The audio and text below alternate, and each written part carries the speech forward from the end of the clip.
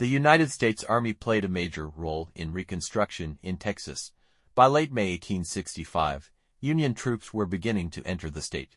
Its commanders viewed their duties to ensure a loyal government and protect the rights of freedmen. George Armstrong Custer was in Texas as part of the occupation forces and to prevent a Confederate retrenchment in Mexico. He recommended that the Army remain in control of the state until the government was satisfied that a loyal sentiment prevails in at least a majority of the inhabitants. Texans viewed the military's views on freedmen's rights as a disruption to the state's labor and economy. However, the military's ability to institute major change in Texas was limited by a couple of factors. One was that the United States Army was demobilized almost immediately after the war. In Texas, the Army presence in the state went from 51,000 to 3,000 in 1 year, and many of those who remained were in frontier duties. Another factor was a lack of continuity in Army command in Texas. Between May 1865 and March 1870, command of the troops in the state changed 8 times. Another potential threat to Texas's antebellum society was the Freedmen's Bureau. This agency, which the Army oversaw, was concerned with issues surrounding refugees, freedmen, and abandoned land. General Edgar Gregory, an abolitionist, initially ran the Freedmen's Bureau and saw his job as establishing a free labor system. He pressured the freedmen to work on the same lands they worked as slaves but signed contracts to work for wages or shares. Since the freedmen had little to no ability to acquire land, this was one of the few options they had available to them. Tenant farming was therefore a way for white landowners to limit the freedom of former slaves. One Freedmen's Bureau operation that white Texans did not appreciate was in educating freedmen. They saw such efforts as destructive of the social order. They also criticized the Bureau's intervention when its agents believed that black Texans were being treated unfairly.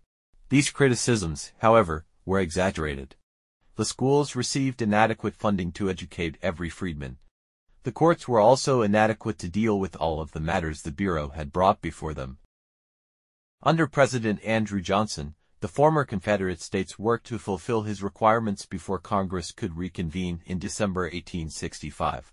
Part of the plan for presidential reconstruction was the appointment of a provisional governor, who would then call for a convention to nullify the state's secession ordinance, abolish slavery, repudiate the state's Confederate-era debt, and write a new state constitution. In Texas, Johnson appointed Andrew Jackson Hamilton, and he got to work. A constitutional convention would meet, and its membership is a great example of how bad Reconstruction under Johnson could be. For example, one of its members was Orrin Roberts. If the name sounds familiar, Roberts was the chair of Texas's secession convention. He rose to colonel in the Confederate Army. If there's a person who should be excluded from any future Texas government, it is him. Hamilton thus failed to prevent the resurgence of the pre-war power structure. The convention met in February 1866 and a coalition appeared between the moderate Unionists and former secessionists, and the details of the Constitution that came out of it reflected it. The Constitution of 1866 gave former slaves few freedoms and restored the antebellum status quo as closely as possible. It declared the secession ordinance void, not illegal. It failed to do the one thing it was supposed to do, ratify the 13th Amendment. Rather, it merely recognized it. Slavery was not just a system of labor but one of race control. Giving former slaves little to no rights keeps them as close to slavery as possible without violating the 13th Amendment. Black Texans could not vote, hold office, serve as jurors, testify against white people, or attend public schools. It also repudiated the state's Confederate-era debt. Finally, it controversially validated all state laws that were passed during the war that did not conflict with the United States Constitution. The 10% plan required that once the new state constitution was adopted, then it would elect new leaders. Texans elected conservative James Throckmorton as governor. He was one of the few who opposed secession, but that did not prevent him from serving the Confederacy, rising to the rank of colonel. He was also the recent Constitutional Convention's president. The new state legislature met in August 1866 to deal with the other requirements of Reconstruction, although this would not happen the way the Republicans thought it would.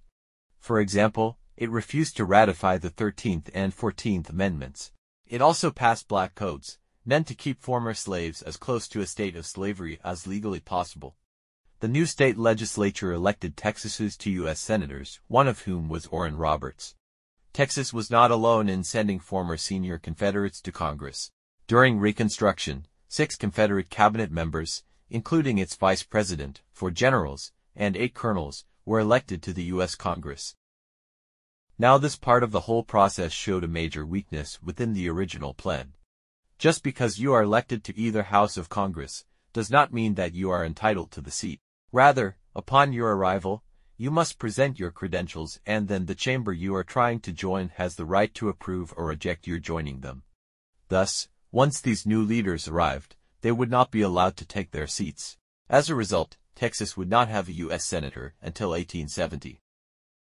The South's post-war political behavior angered Northern voters to the point that the Republicans gained tremendous majorities in both houses of Congress. With veto-proof majorities, Republicans in Congress set out to control Reconstruction. It overrode Andrew Johnson's veto of the Reconstruction Act of 1867, which essentially reset the whole thing and began congressional Reconstruction. One notable difference between presidential and congressional Reconstruction was that in addition to ratifying the 13th Amendment, the state had to ratify the 14th. This amendment, among other things, established birthright citizenship, which would make the freedmen citizens and entitled to rights as such. One of the consequences of doing so would be that if the freedmen had voting rights, they could help establish the Republican Party in power in the South.